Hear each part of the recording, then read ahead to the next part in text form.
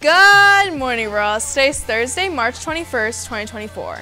And this is the Royal Rundown. My name's Alina. And I'm Malcolm. Now let's send it over to Max with our Club and Performing Arts news. Thanks, Malcolm. There's a meeting on Saturday, March 23rd at 7 p.m. in the main cafe for MSA's Potluck Iftar.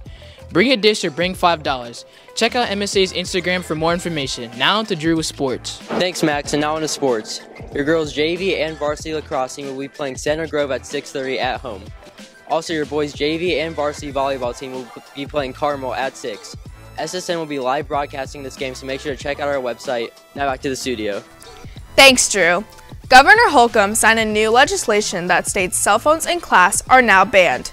It takes effect next school year, and lawmakers who crafted it aim to boost student engagement and cut down on distractions during instructional time in school. Fisher City Council passed an anti-loitering ordinance on Monday following a huge car meet earlier this month. Officers said that during the meet, the muffler popping sounded like gunshots, and after the meet, people were speeding and popping wheelies. There is now up to a $250 fine for loitering in parking lots and garages. The popular ice cream brand Ben & Jerry's previous ownership from Unilever has unfortunately ended. Make sure to go out and enjoy a good Ben & Jerry's pint. BP's oil refinery in Northwest Indiana has resumed normal operation more than 6 weeks after a power outage forced them to shut down the complex. This refinery is the largest in Indiana and the 6th largest refinery in the country, producing over 440,000 barrels of crude oil per day. Now we'll send it over to Trey with 30-second segment Thursday.